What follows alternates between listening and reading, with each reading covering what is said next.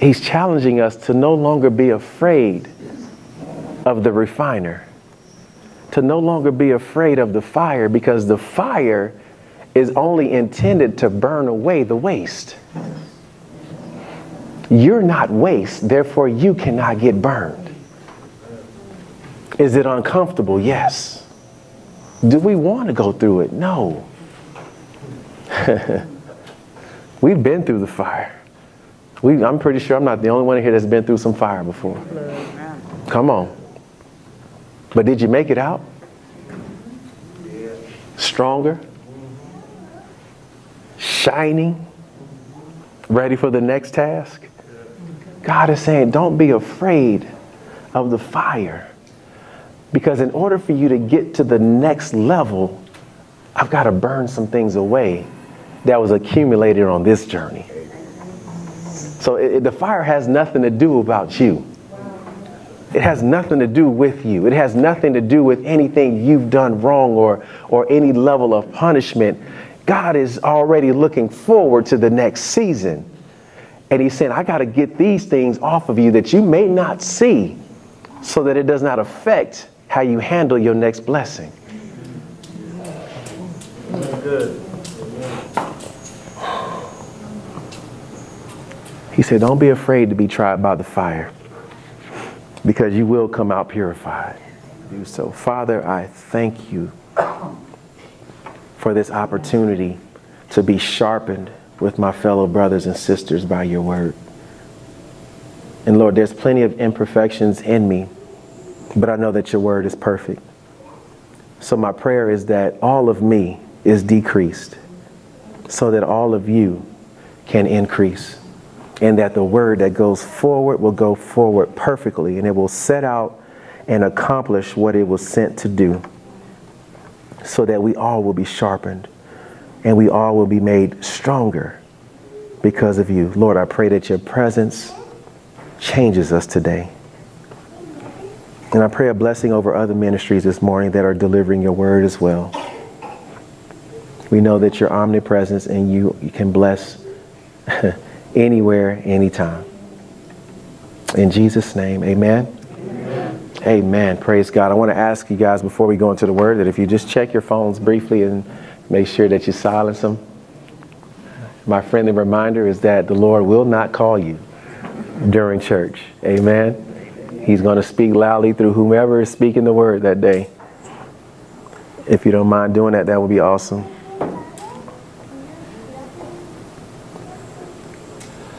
This morning I have a word that I believe is going to bless all of us today, and these are the scriptural references that we're going to be speaking from, so I'll get out of the way. I know sometimes you guys take pictures and I'm like right in the middle of it. So I will move. These will be the scripture references that we're going to refer to.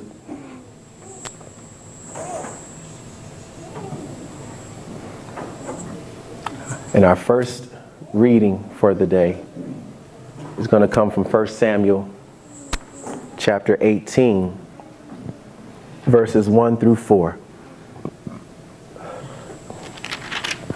1 Samuel chapter 18, verses 1 through 4. And once you get there, let me hear amen so I know to begin. Amen. Praise God.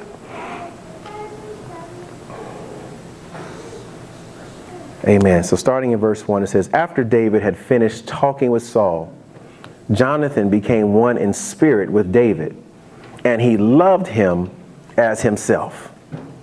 From that day, Saul kept David with him and did not let him return home to his family.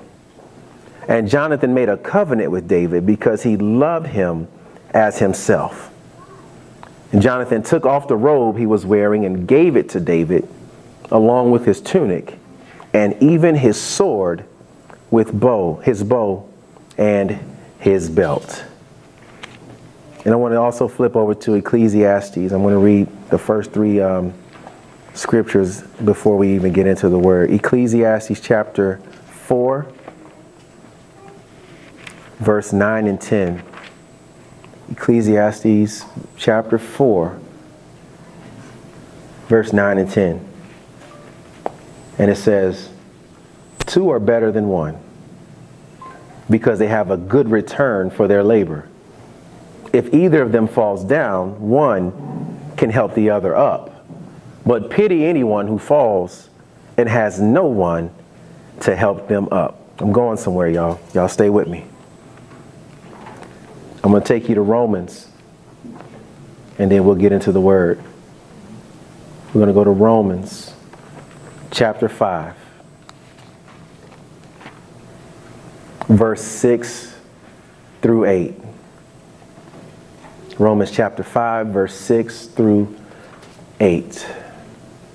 And it says, you see, at just the right time, when we were still powerless, Christ died for the ungodly. Very rarely will anyone die for a righteous person, though for a good person, someone might possibly dare to die. But God demonstrates his own love for us in this, that while we were still sinners, Christ died for us. And so I want to speak to you guys from a topic, I've got a friend. I've got a friend. I've got a friend. And I chose to speak about David early on because David went through a lot of hardships when it came to the friends that he cared about. King Saul changed his heart and tried to kill David. David's own son, Absalom, tried to usurp his throne, and the person he entrusted the most within his court betrayed him. And in his life, David had both a conspiring companion and a friend that he viewed as close as family. He had a personal advisor and close companion named Ahithophel that turned traitor by joining David's son Absalom in a plot against his divinely authorized kingship. But through it all, there was a friend that he had that stuck closer than a brother. David had 7 brothers, but none of them were as close to him as his older friend Jonathan, the son of King Saul. And his unselfish friendship with David manifested into a loyal covenant between the two of them. And in spite of all his hardships with building credible friendships, there were 2 total that he could confide in. And the first one I want to speak about is Jonathan, his best friend, who advised and protected David from his father, King Saul, as well as those who went against his kingship. And Jonathan was so committed to David that he risked his own life against his own father to save the life of his friend, one who he esteemed as an anointed heir to the throne. Now, Jonathan was rightfully the next in line to become king because his dad, Saul, was already king. So he, growing up, understood that when Pops moves on, I'm going to be the next king. That's just the way things work.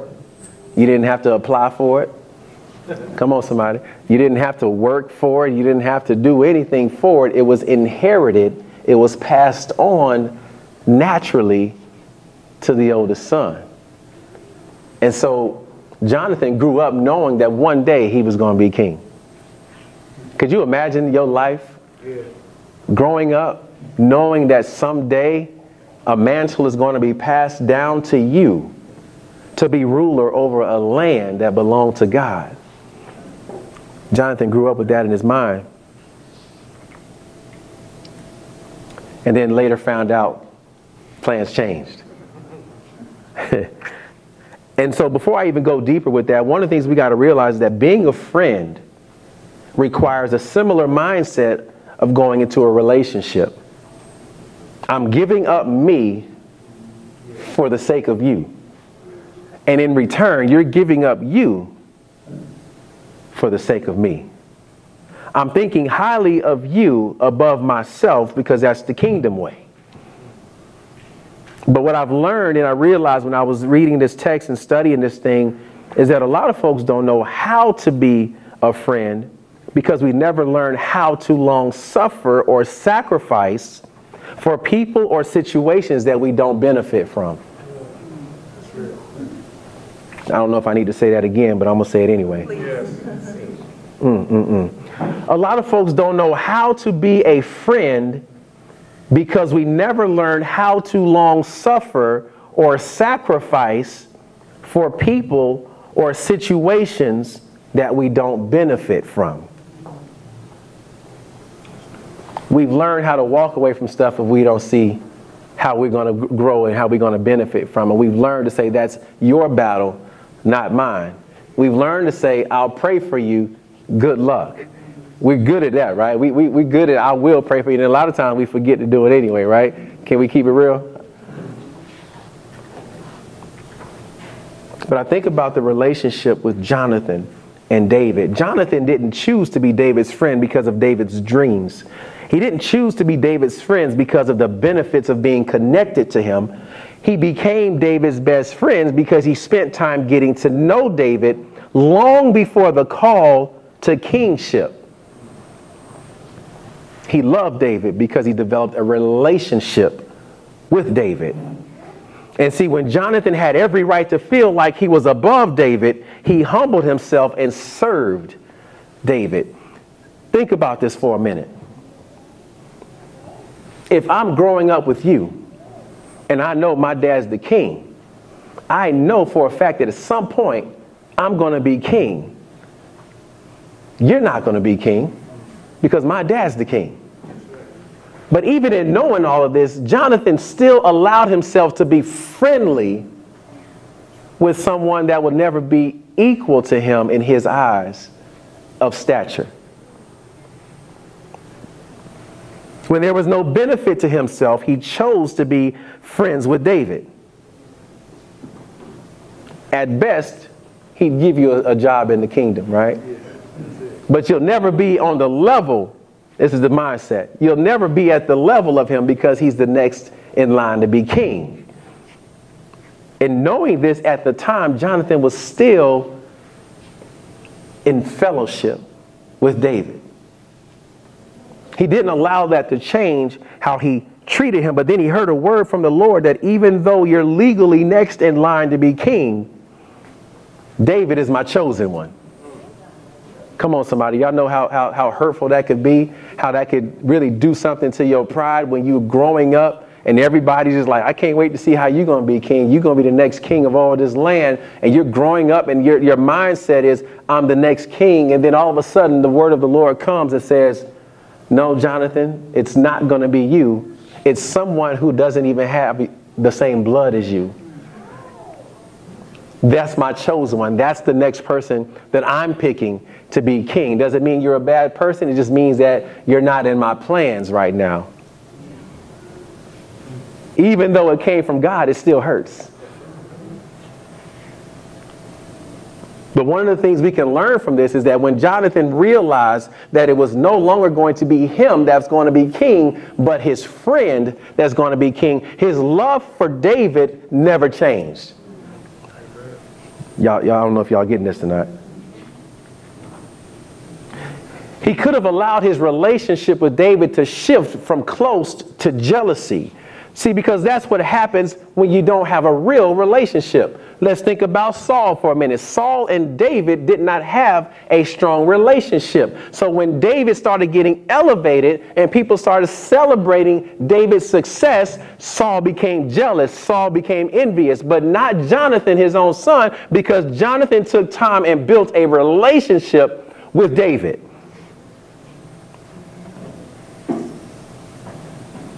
You can tell the vulnerability in this time of David's life because the first thing that would cross his mind, first of all, he's grateful that God would call him. But man, what is my friend going to think? What is Saul's own son going to think about me? Is he going to think I try to conspire against him? Are we going to still remain friends? Are we still going to be close as we were before? Because obviously I'm taking a position that was rightfully his. And one of the things we can learn from this bond is that when folk can love on you when you have nothing, and it appears that they're further along than you are. They may have more than you. They may be in line to receive more than you could ever imagine. And their connection to you appears to profit you more than it profits them. But yet they still cover you. They still protect you. They still hide you from the attacks of others. They still use their resources to bless you. But then watch this, when the tables shift and you find out that the blessings that they had hoped for, that they would receive, are now the blessings that you're going to get instead, and that God was going to elevate you instead of elevating them, that they don't become bitter because they're not moved by your elevation, but because of their stance with you, the position that you now carry does not change how they feel about you. When you got somebody like that, you've got a friend. Because my friendship to you was never predicated on what you can do for me, nor my ability to control you. It was always based on the bond we both nurtured together, and nothing can come between that, not even my family. It takes an intentional effort to be a friend. And we've watered down what it means to be a friend in today's society because, you know, you got social media, you click a button and we're friends, right? And I can click a button and that means I'm going to follow you. There's no connection like it used to be back in the day where you actually built and established and you worked towards something. Nowadays, the word friend is being used just as loose as the word love.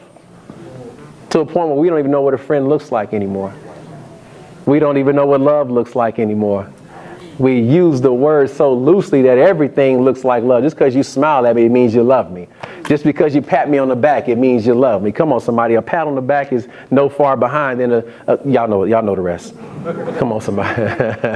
But we don't even recognize love, and we don't recognize the false love because everything looks the same. We don't recognize friendship, and we don't recognize false friendship because everything looks the same.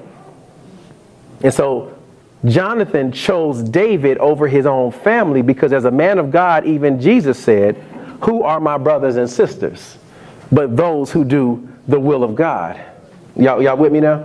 So he understood that his family, his bond as a man of God, is to those who are in the will of God, not just to those he's related to. And there's a saying, I know the saying about blood being thicker than water. We say that all the time. It's a fact. Blood is thicker than water. Basically, it's saying that, you know, the family bond will always be stronger than the bond of someone who is not in your family. But if you know me, I'm gonna challenge that. Y'all know I'm quick to challenge what the world says.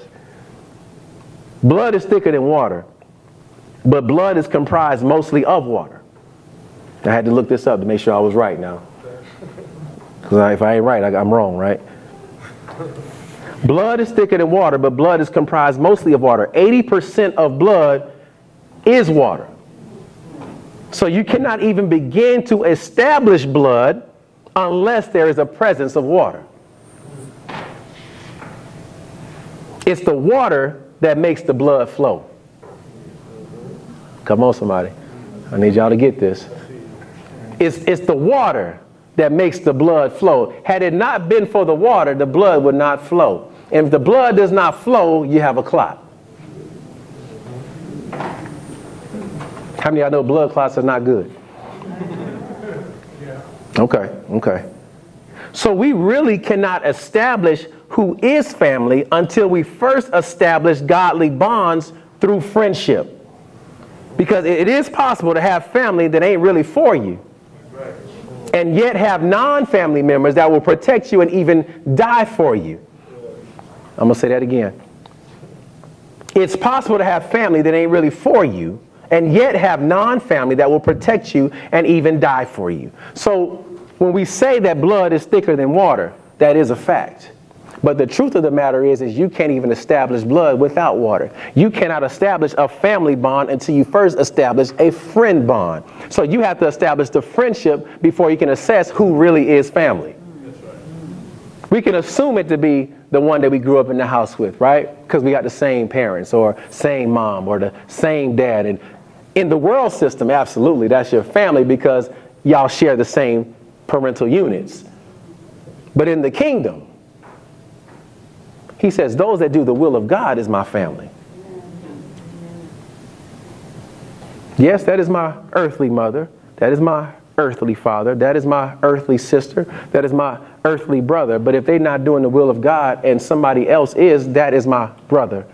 That is my sister. Tough word. I know it. I know it. But it's the truth. And so Jonathan did not care that his father was king and that his father was his dad. What he cared about was who's in the will of God, and that is who I'm going to establish my bond with. I wish we had some friends like that, right? Yeah. Come on, somebody.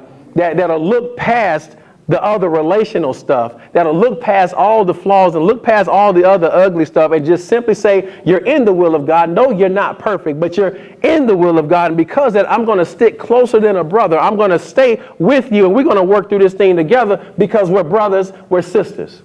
Yeah. Yeah.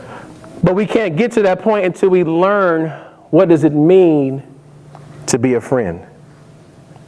In many ways, Jonathan was a counselor. He was a guide. He was a comforter. He gave wisdom. Sounds familiar. He poured into David at his weakest points because he realized that as your friend, I have to speak to the king in you. Yes. Yes. Not to where you are right now. Yes. See, not too many friends is going to get that. I know that one day you're going to be the king. So while you're distraught about everyone who's coming against you, let me remind you of the king that you are so that you don't lose your mind in the process. He had to protect David from the pursuits of his own father, whose plan was to destroy him. How many folks in here is willing to sacrifice your own relationship with your father, your mother, your sister, your brother to protect somebody that didn't grow up in your house? We're talking about friendship. We're talking about what love looks like in a friendship. And it's tough because if you know for a fact that you're in fellowship with somebody who has a calling on their life that God has ordained, but yet you got people that's real close to you that's persecuting them. Sometimes we just stick with our people because that's our people. No valid reason whatsoever other than I grew up with them. That's, you know how we say it, that's mama and them. Right? That brother-in-law, you know, come on somebody. I grew up with them. I have a relationship with them because I know them. I'm familiar with them. But you, on the other hand, good luck. I'm going to pray for you, and I may not. But I'm not going to stand with you against them because I got to go home to them. See, Jonathan didn't get into all that. Jonathan said, I'm going to stick close to you. I'm going to be your friend. And there's only one way I know how to be a friend, which is to long suffer. That's the only way I know, because that's the godly way, is to long suffer. See, long suffering has no validation unless you got issues. Anybody here got issues? I know I got some. So that's how we got to get back to, what does it mean to be a friend? Does it mean to point out your flaws and then run and find somebody else that don't have flaws? Good luck with that. Good luck with that. We've seen it time and time again. Relationships start and stop only because they found out or it was revealed that the person is imperfect. No long suffering. No sacrifice.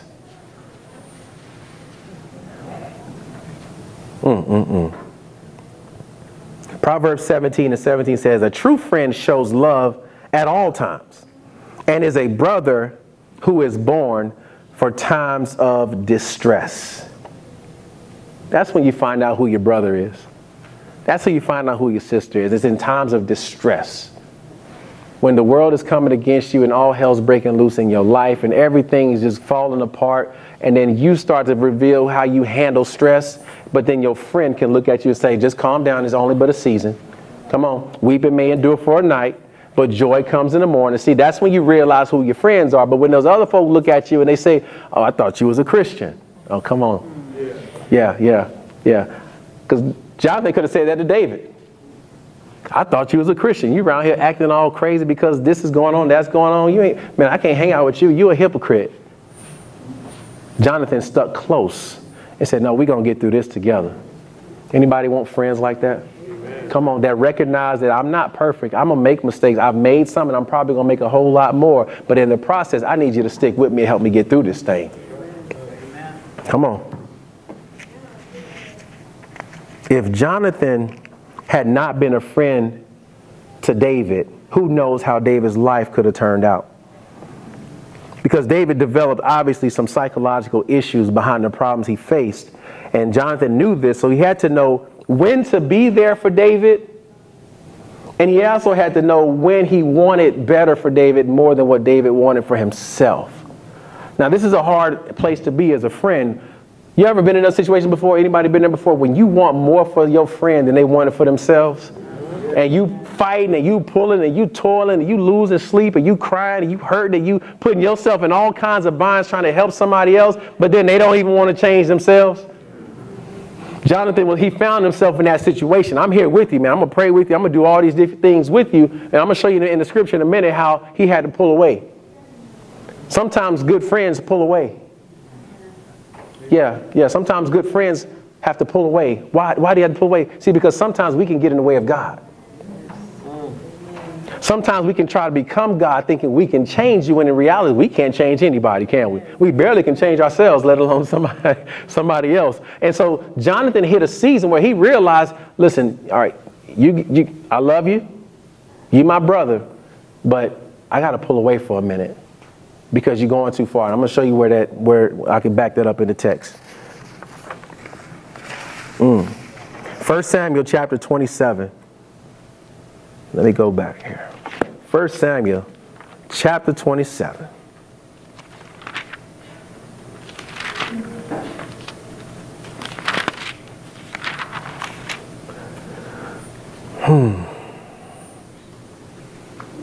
See, Jonathan realized, David, you're going a little too far. And you started to pull me in the wrong direction. So I'm going to have to pull back a little bit. Okay? Because there's somebody that can help you. There's two friends that David had to rely on. One of them was Jonathan. But see, when Jonathan reached his wit's end, he realized that he reached his limitation. There was somebody else that had to take over. That other person was God. Come on. The other friend, the main friend that should have been the first friend, was the one that he now has. Oh, you know what? I'm going to pull back. God, you got them. That's your people. That's not mine. So I'm going to let you handle that. So in chapter 27, this is where David started to go and shift in the wrong direction. Verse 1, I'm going to read a couple of different verses. I'm starting with verse 1. It says, but David thought to himself, one of these days I will be destroyed by the hand of Saul. The best thing I can do is to escape to the land of the Philistines. Then Saul will give up his searching for me anywhere in Israel, and I will slip out of his hands. So he stopped even conferring with his friend Jonathan. He started thinking to himself. He's already mentally in distress, and now he's taking his own advice. Y'all know what that looks like? Yeah. You are mentally distressed. You are just not in your right mind, but you still want to take your own advice. Come on, if that ain't insanity, I don't know what it is. You know you are not in right sound mind in this part of your life, but yet you're going to take your own advice and leave Israel, your homeland, and go to the land of the Philistines. Wait a minute. Just 10 chapters ago, you defeated a man named Goliath. Oh, come on. And the Philistine army. And now you're running to them for cover. That don't make no sense. I'm trying to wrap my mind around this for a minute, because you're David. Everybody knows you're the next king in line, right? Everybody knows that you are king, and you defeated their entire army, and now you're running away from your people to them saying, if I come to you, will you protect me? Church, we got to get it together. When you leave, come on, this is Israel, this is God's people. When you got to run away from God's people to seek comfort to the enemy's people, that's a problem. But for him, it made sense because Saul was after him it was relentless. He just would not stop pursuing him. And so Jonathan realized mentally, man, I'm trying to work with you. I'm trying to long suffer with you. I'm trying to sacrifice with you, but you just on some other stuff. You talking about going over there. Over there. I mean, you talking about going over there. I can't bother with you no more. I'm gonna leave you alone. And so David followed his own mindset and decided to go and dwell with the Philistines. And he lived with the Philistines for about a year and a half. I believe it said a year and 4 months that he was living with them. How many of y'all know that when in Rome, you do what Romans do?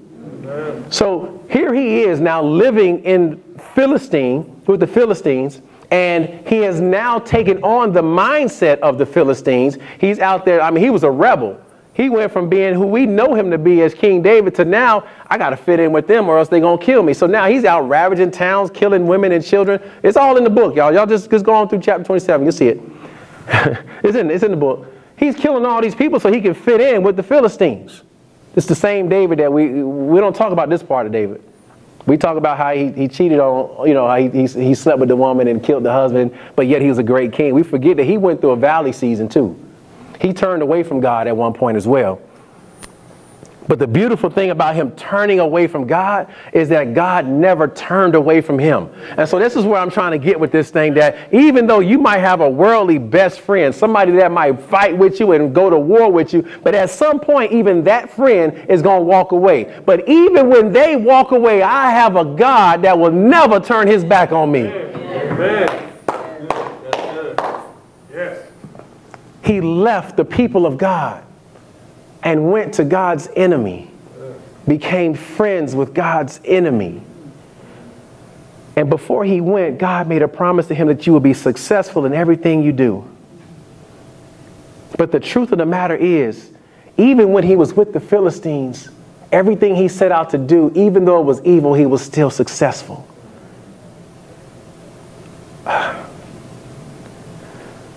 Are y'all hearing this? We got a friend in God that will never break a promise. And he will keep his covenant no matter where you go. He allowed David to be successful even though David joined allies with the enemy. And it says it in the Bible. It said he was so successful that Saul kept elevating him. He was so successful that even when he was in the Philistine army, every land that he went to conquer, he was successful at conquering the land. That was a covenant that God made with him long before he left. So I want to encourage somebody here today that no matter what you do, no matter where you go, if you're a child of God, there's a covenant that God is not going to break. You might have to go through a season where there's punishment. You might have to go through a season where there's consequences, but it's all for the purpose of restoration. Yes. He cannot lie. He cannot. The Bible, we talk about how it says that gifts come without repentance. God's gift to you, he's not snatching it back because you acted up. We do that, don't we? I bought this Nintendo for you for Christmas, but you acting up, I'm taking it back, right? I said Nintendo. I'll tell you how old I am. Come on. But here's the truth of the matter. This is how we parent our kids. We raise our kids that I'm giving you a gift based on your good behavior. I'm taking it back based on your bad behavior. And so naturally, if that's the way we think and that's the way we teach, that's the way we're going to see him. We're going to see him as a God that gives us gifts because of our good behavior and then snatch away the gifts because of our... Yeah. That's not the God we serve. So even though his poor judgment, even though it was understandable, not only did God keep his covenant and friendship intact with David, the promises of God for David never changed either. He was destined to be king of Israel because God said so. Understand the power of God's words when he speaks. When he speaks, he doesn't speak and when he speaks, it's in stone. He's declaring, he's decreeing. When he calls you the next king, I don't care what you try to do, you're going to be the next king. When he tells Jonah that you're going to go to Nineveh and preach, I don't care how far you run and how many wells you jump in. Come on. You're going to go to Nineveh and preach. When God speaks a word, it is a command. It's going to be carried out regardless of what you think or how you feel and how you act. Yes. Anybody with me today? Yes. Goodness gracious. So this entire life of David, he had two friends that he could count on. At least he thought he could count on, right? One of them was Jonathan. Jonathan helped him get through the rough beginning stages of his life, of this persecution. But then Jonathan faded. But then he realized, wait a minute, I've got God. God is still here. Jonathan stayed in Israel. God came with me over here with the Philistines. Wait a minute. So who was the better friend? I got a friend of mine, I told y'all this a long time ago. A friend of mine was, when we were having conversations, another pastor, he's like, Pastor, I'm with you when you're right. But if you're wrong, I ain't with you. How many of y'all know I don't need you when I'm right? Can we just keep it 100 for a minute? I don't need you when I'm right. I could be right all by myself. It's when I'm wrong that I need you to be in my corner. See, and that's the problem that David ran into with Jonathan. See, when he was wrong, at first he was with him, but when he was wrong, yeah, then Jonathan said, no, this is too much for me. I got to go. But we serve a God that when things are good, he's with you. When things are bad, he's with you. We got friends that when things are good, they're with you. But when things get bad, they leave you. But one thing I do know that God made a promise of, he says that I will never leave you.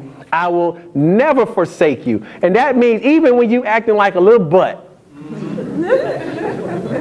and you know right from wrong, you know what my word is saying, you know the conviction of the Holy Spirit is working in you, but yet you still choose to go in the other direction, I'm still with you. I may not be pleased with your behavior, but I'm still with you. You might be going to the land of the enemy, but I'm still with you. Because even though you're over there, my promises for you are still intact right here.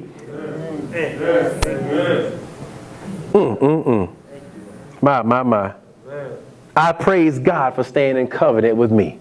Anybody grateful that God stayed in covenant with you?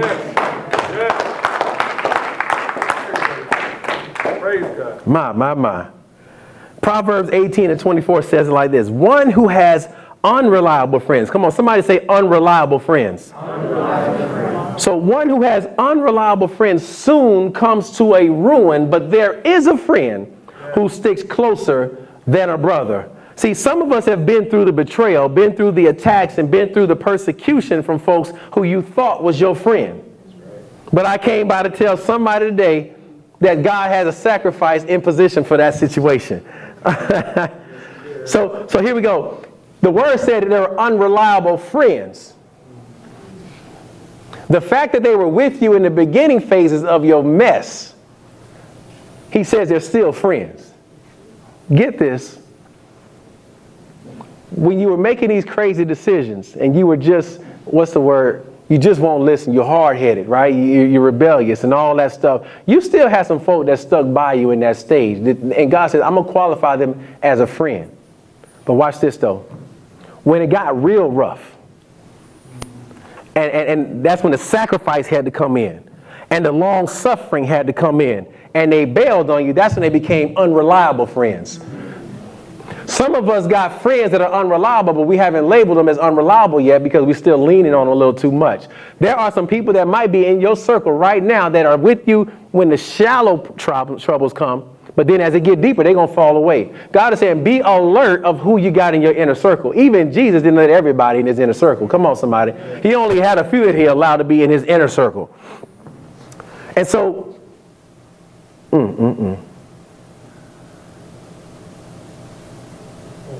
God almighty. Jonathan, as good of a friend as he was still unreliable. As good of a friend that he was, and we all know the story about this, and we think about Jonathan as being a great friend, there's absolutely no way he could be as good of a friend to you as God can. Amen. There's no friend that you have and that I have that could be as good of a friend to you as God can. Because that's when the folks closest to you, when they walk away from you, God never will. And even this, watch this. When you turn your back on God, his covenant will still cover you. When you call on the friends that you have in the earthly realm, there's a friend in the spirit realm that will say, I will never leave you nor forsake you. Anybody know that friend? Yeah. Does anybody know that friend? Does anybody have a friend in Jesus? If you got a friend in Jesus, just shout Jesus real quick. Come on. If you got a friend, shout Jesus real quick. See, because we have a friend in God that will never leave you nor forsake you, no matter how bad you could be. And sometimes we try to put on this beautiful fit, you know, this beautiful spiritual fit that I don't make mistakes. And if I did make mistakes, it wasn't my fault. It really was. Y'all know how I go. And because we want to make sure that we don't lose our covenant with God. But God saying, just be 100 with me.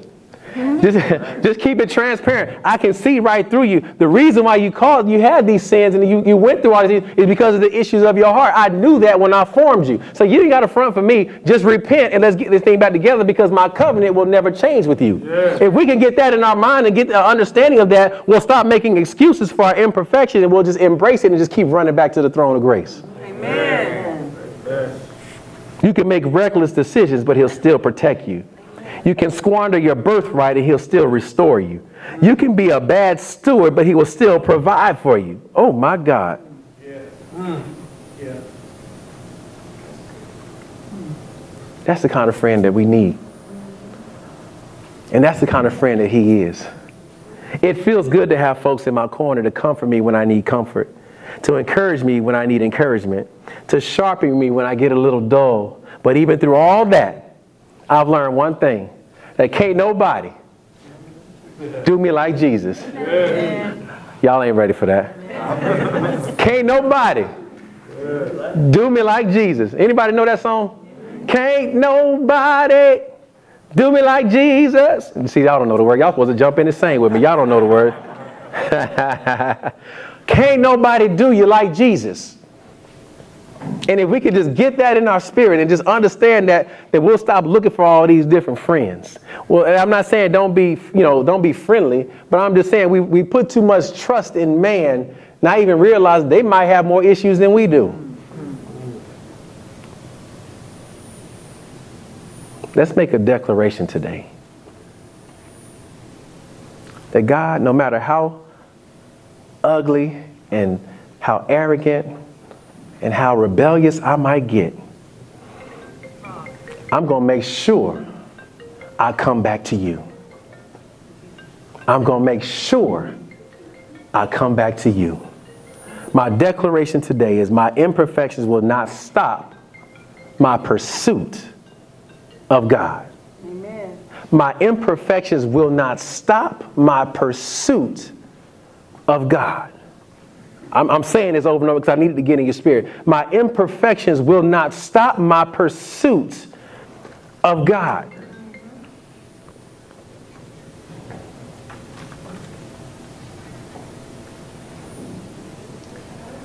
David stopped pursuing God. He went to the Philistines. But God's grace stayed with him. His favor stayed with him. His mercy stayed with him. And if those things can stay with him, even though he wasn't pursuing him, imagine what it would look like for you if you don't stop pursuing him. Y'all with me today? Yeah. Give God some praise, y'all.